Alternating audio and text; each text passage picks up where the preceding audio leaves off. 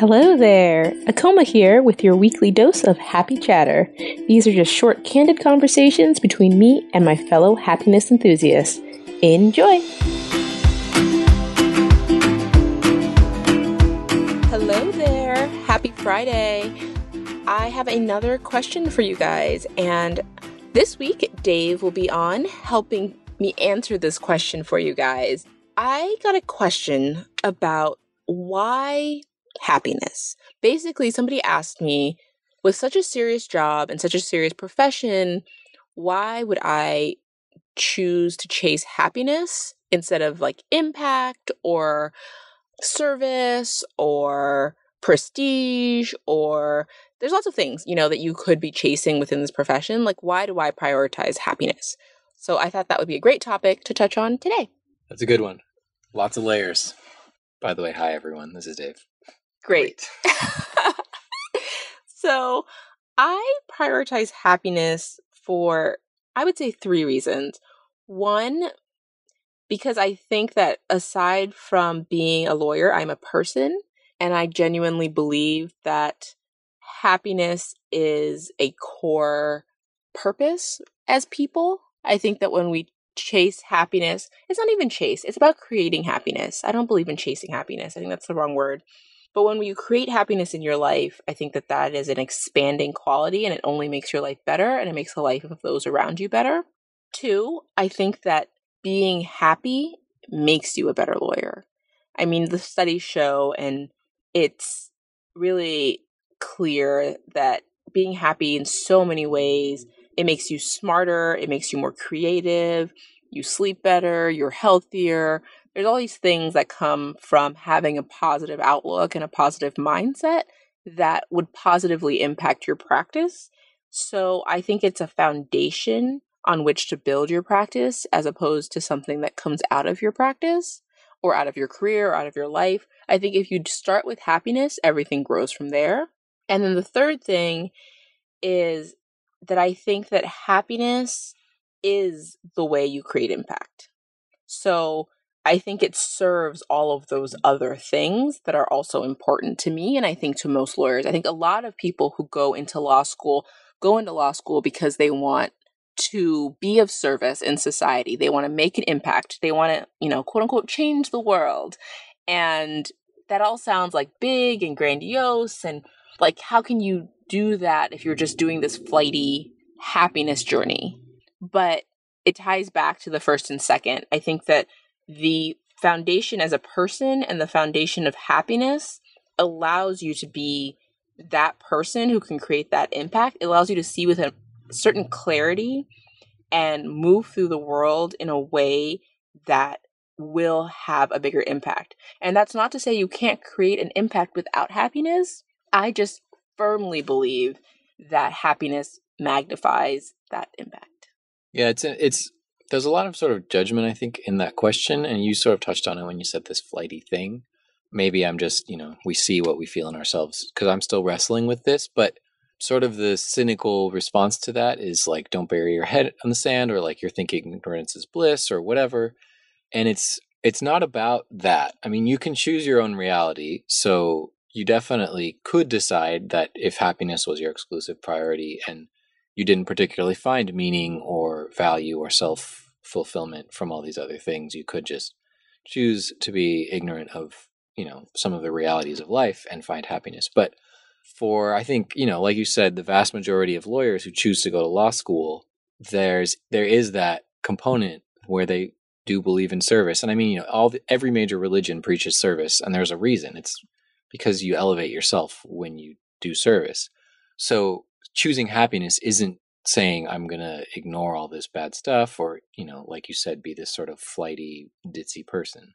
And I think that is the thing that I'm still sort of wrestling with, is like being okay with that and realizing that, like, oh, if I look out at the news or at the world and I think like things need to get a lot better, things are really bad, I can still choose to like find all the other things that are particularly amazing in my life as a source of happiness. And like if someone's having a terrible day and you're radiating joy and you come to them like from a place of compassion and listening and openness, they're going to absorb that. You always talk about like shine your light and all that other stuff, where you can carry, like you said, carry the emotion or the mental state and the reality that you're embracing into all the things you experience and all the people you interact with, and it change the course of it.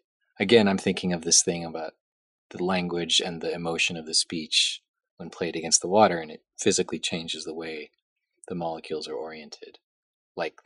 Yeah, he's going into quantum physics stuff. So there's all sorts of studies out there about the vibrational energy of different emotions. And the highest vibration is love. And the lowest vibration is fear. And so I could go down a long, long path on this, but maybe I'll do another separate little episode on this. But the idea is that, it has to do with law of attraction and all these types of more scientific explanations for why being happy brings people good luck and why happy people tend to have happiness breeds happiness, basically. Yeah. Why is happiness contagious? All of these things have been studied at a very scientific, molecular level, and that's part of what David's alluding to here. But I also wanted to go back a little bit on something he mentioned about looking out into the world. And I think sometimes people, especially people who deal with really emotional or serious situations, for example, if your pro bono client is like a domestic violence victim, or if you're working, on the front lines of these really hard hitting issues, it can feel icky. I know that's not a very sophisticated word, but it doesn't feel right to then live this really joyous life when there's so much hardship for other people. And I completely get that, because when I worked at the Innocence Project, I would just be distraught when I would leave my clients, knowing that they were stuck in prison, wrongfully incarcerated, some of them for decades. And I was just going to go home and have dinner. And many of them had been in prison longer than I had been alive at that point. And it just felt so unfair to me that I had that freedom and they didn't. And who was I to go home and eat dinner? And I should just spend all of my time working on their case because I should be taking it more seriously or something. And that's not sustainable. And that's what it comes down to. Like, it doesn't make their situation any better for you to, one, burn out, or for you to, two, just be mopey around on the outside. Sure, if you honestly could work 24 hours a day on it and maintain that high level of commitment and fire and effectiveness, exactly, do it, go for it. But most people can't. So you have to find the joy in your life and really appreciate it. Because let's be honest, they probably would want you to be appreciating your freedom. Right. They wouldn't want you just being all mopey when you're free, because that just seems so self-indulgent. And again, it goes back to, you become a better advocate for them when you're at your best. And you're at your best when you're enjoying your own life. And the time is going to pass. Your life is going to pass you by. And it's not intended to be one of pure service and sacrifice. So don't sacrifice your life because you think you're supposed to for the cause. Yeah. One of the ways that I think about it when I am feeling this way, because I constantly wrestle with the privilege of getting to be happy and getting to turn off or whatever, is if you can imagine two, in terms of actions, 100% identical courses of action that achieve that one same outcome, and you can go along that course of action, feeling terrible all the time, or go along it operating from a place of happiness. Obviously, you're not numb. Happy numb sounds weird, but you're not inured to the effects of what you experience. But, genuinely having as a source of drive, happiness, and focus. Which one would you choose? And obviously, I would choose to feel good instead of feel bad if I'm achieving the same outcome. I mean, it's kind of ridiculous to assume that the outcome is going to be actually identical, because all these things we talked about, how if you choose things that prioritize happiness, you're going to be more effective. And, I don't know, if someone doesn't believe in the quantum thing, it's a little bit harder, tougher sell. But data says happier people are more effective, are more successful, are more potential. And so it's that's what it is for me often. It's feeling okay to choose to be happy. So I just want to, I agree with what you're saying, and I just want to ground it in kind of my experience, which is why I chose to be happy at biglaw. Because I think so many people see it as a means to end, and often that end is paying off their student loans. And so you're really have decided, I'm going to be here for the 3, 5, 8 years, however long it's going to take you to pay off your loans, and you get to choose. Do I want to be here for that time and be unhappy, or do I want to be here for that time and try to make the most of it and really appreciate the opportunities that it's affording me?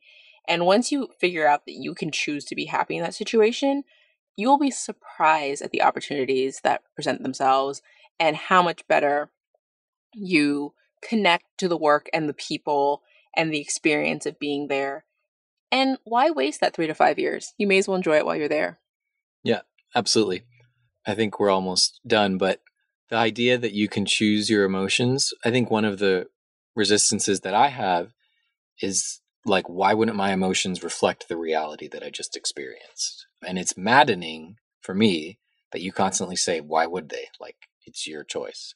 So that's sort of the point that, I don't know, that I want to leave it off with personally, is you just talked about you could spend 3 to 5 years and choose to be like sad and mopey and frustrated and stressed. And like, that's not like illegitimate. Being a lawyer is hard. It's challenging, and you have to work long hours and like make stressful decisions and screw up and get yelled at by people that you want to think you're doing a good job. But you choose how to react to every single thing you experience. It sucks, but what do you call it? Radical responsibility? Correct. You just got to take radical responsibility for your life. Maybe we'll do another episode on that. Thanks a lot for listening, you guys. Bye. Peace.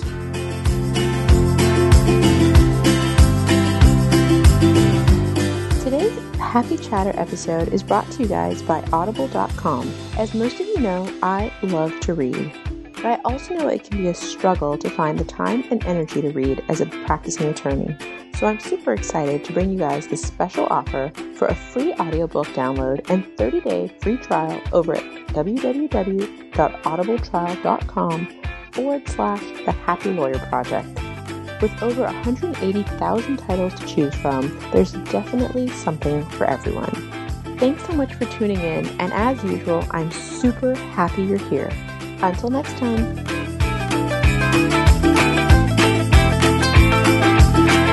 Thanks for listening.